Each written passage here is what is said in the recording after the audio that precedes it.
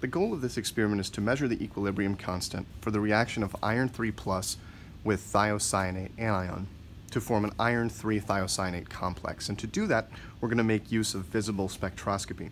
But in order to make use of spectroscopy, we need to know what the relationship is between the absorbance of the product and its concentration. And that's what we're going to measure with these first 5 reaction runs in test tubes 1 through 5. Now, in the very first part of the experiment, we prepare a diluted solution of the iron 3 plus, and I've gone ahead and done that here.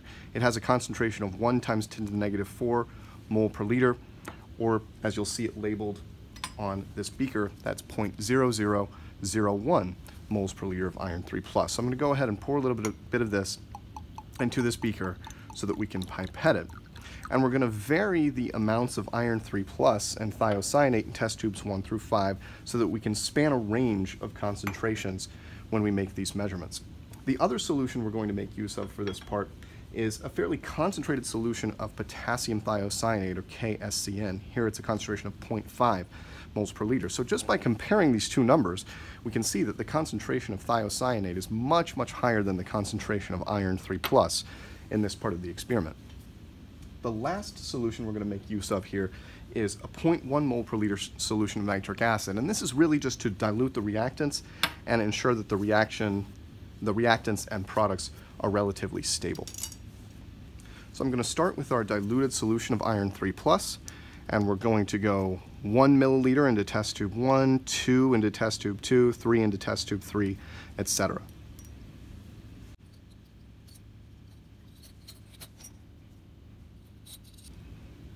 Alrighty, we've gone ahead and finished pipetting our iron 3 plus solution, so I'm going to set that pipette aside and that solution aside, as we actually won't need it for the remainder of the experiment.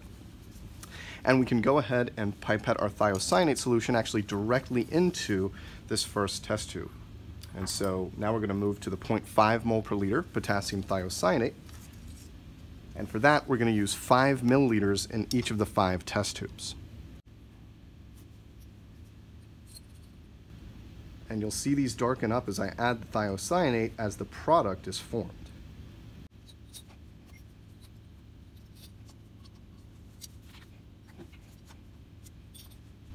Okay, and now finally we're going to add our nitric acid into this solution, that 0.1 molar nitric acid solution, which we're just going to use to dilute the reactants a little bit. And so we're going to add an appropriate amount of nitric acid to ensure that all of these reaction mixtures are 10 milliliters. So we're going to start with 4 in test tube 1, 3 in test tube 2, 2 in test tube 3, so on and so forth.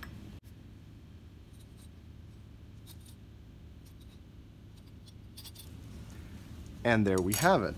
Now if we look at test tubes 1 through 5, unsurprisingly the reaction mixture gets a little bit darker, and this is probably difficult to see from your angle, but take my word for it that test tube 5 is a little bit darker than test tube 1. And we're going to start the process of measuring absorbances using the most concentrated solution we've prepared here, which is test tube 5. That had the highest amount of iron 3, you'll recall, and so that's going to have the highest concentration of product in it. So I'm going to pour a little bit of this into a cuvette where I've already blanked the spectrometer, and that involved just taking a spectrum of the solvent, which was water, here. So we've got it in there, made sure to put the clear side in the direction of the arrow, and I'm just going to hit play to obtain a full spectrum of this. Now this is going to record the full spectrum of the solution there, which means the absorbance at all wavelengths. Where we're going to focus our attention is on the absorbance at the largest absorbance, the wavelength of maximum absorbance and its value there, which for us looks to be about 469 nanometers. And so I've gone ahead and selected the wavelength at maximum absorbance, which is 468.6 nanometers. And we can see the absorbance there is about 0.474 for this solution. Now the cool thing about this is once we've done that for test tube 5, we can just set this cuvette aside and repeat the process for test tubes 1 through 4. So now we can go back, for example, to test tube 1, pour a bit of this reaction mixture into a cuvette. It can be a new cuvette or one we've already used.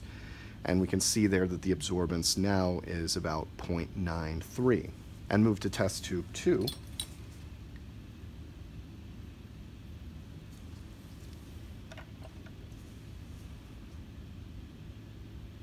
That absorbance is about 0.188, 189. So you can see that the absorbance is increasing linearly, which is what we would expect and what we would hope based on Beer's law.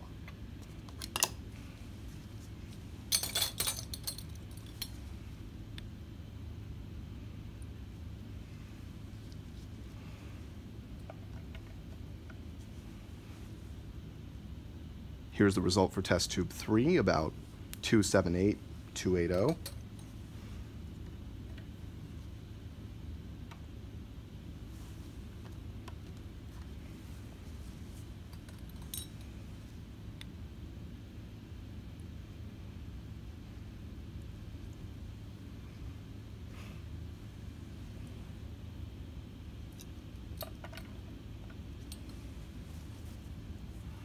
And here's the result for test tube 4, about 0.360, 362.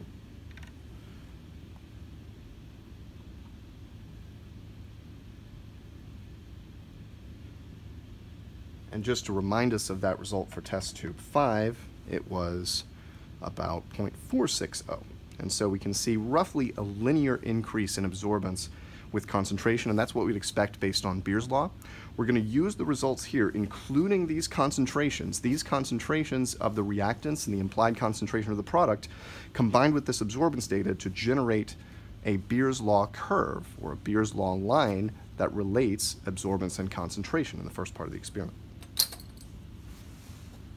All right, now that we've collected our data for the Beer's law relationship, we can measure absorbances of reaction mixtures where the iron and thiocyanate reactants are present in roughly equal amounts. Again, we're going to vary the initial concentrations of the reactants to see if the equilibrium constant remains the same across these runs. Of course, theoretically it should. And this will make the reaction mixtures look slightly different. But as we did in the first part, we're just going to measure an absorbance for each of the reaction mixtures. So to begin, we need to prepare our reaction mixtures. And here we're going to be using different concentrations of the reactants.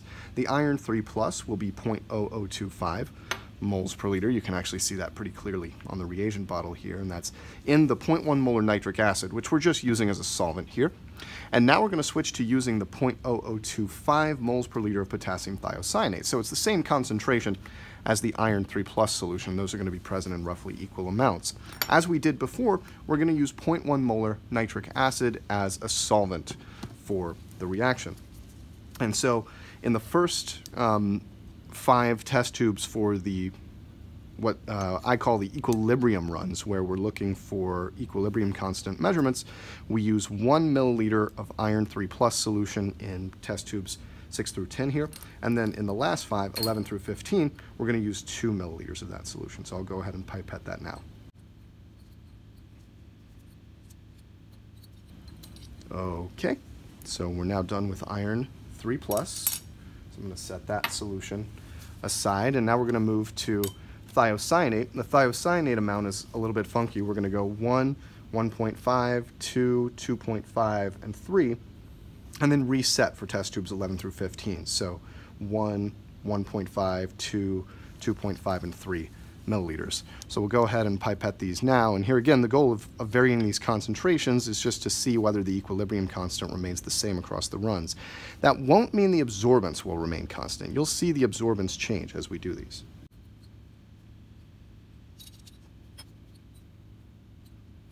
Alrighty, and now we're done with the thiocyanate solution, so I'm going to set that aside. And remember, our last step now is just to use the nitric acid solvent to dilute each of the reaction mixtures. And the idea here is we're going to bring all the reaction mixtures to the same volume again. This time it's going to be 7 milliliters rather than 10 as we did in the first part of the experiment. So we're going to start by adding 5 milliliters here, 4.5, 4, 3.5, and 3.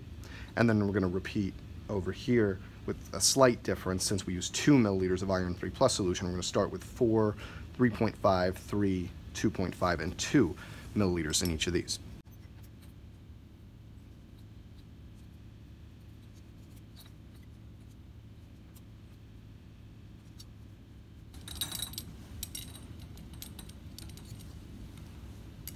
Okay, and now we're finished preparing our reaction mixtures. And again, this may be a little bit difficult to see from your perspective, but these definitely have different colors indicating different extensive reaction or concentrations of the product in there, right? And that's not surprising considering the fact that we use different concentrations of the reactants in each of these. So now we're going to transfer a little bit of each of these mixtures into a cuvette and again measure the absorbance at our wavelength of maximum absorbance, which is 468.6. So I'm going to start with test tube 6, pouring a little bit into a fresh cuvette here.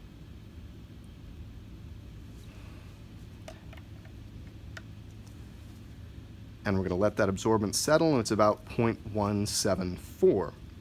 So that gives us a sense of the concentration of the product, right, using the Beer's law relationship that we'll develop later. Now we're going to move on to reaction mixture 7 and do the exact same thing. Just pour a little bit into a cuvette, pop it into the spectrometer, and look at the absorbance. Here it's about 0.291, 0.292, something along those lines.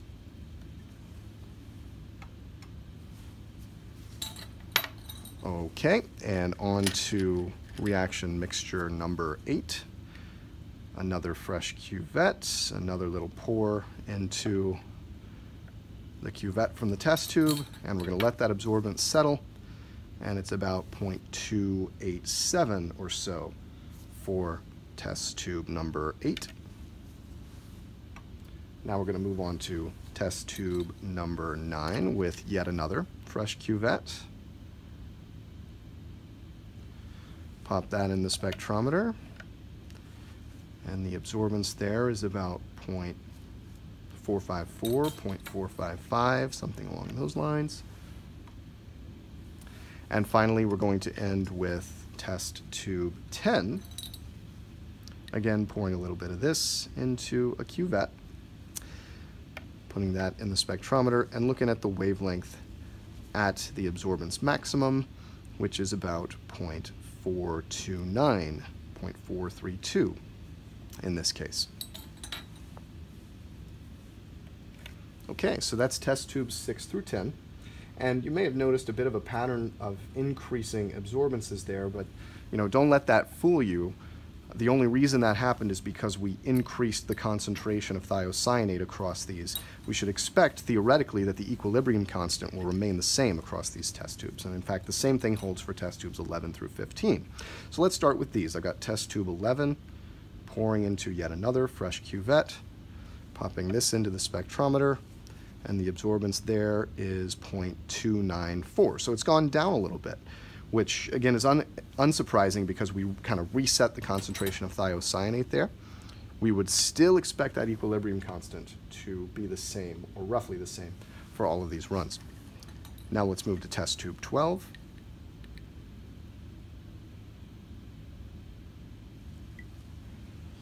We'll pop that into the spectrometer, and the absorbance there is about 0.433, 0.434. Now test tube 13.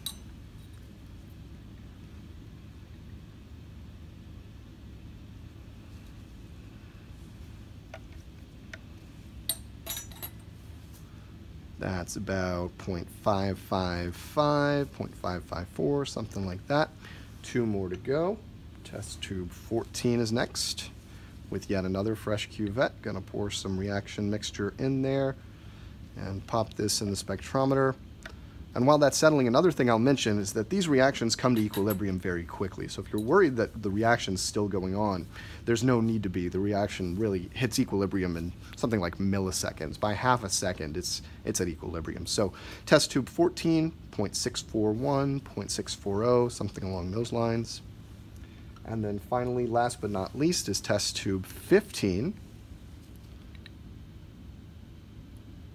We're going to pop that in the spectrometer, and this will be our final measurement, and the absorbance of that solution is about 0.78 or so. So there you have it. We've measured absorbances for all 15 reaction mixtures. The first 5, which I took away, were for the determination of the relationship between absorbance and concentration of the product complex, and 6 through 15 are going to be used to determine equilibrium constants for this reaction. One final thing I'll mention, just in case it's been bugging you, if you've been worried about the fact that this is not zero when I've taken the cuvette out, don't be. Remember that our blank was for deionized water inside a cuvette, whereas what this is measuring is the absorbance spectrum of the air. So it's not the end of the world if this is non-zero. That's to be expected considering our zero really is deionized water inside a cuvette.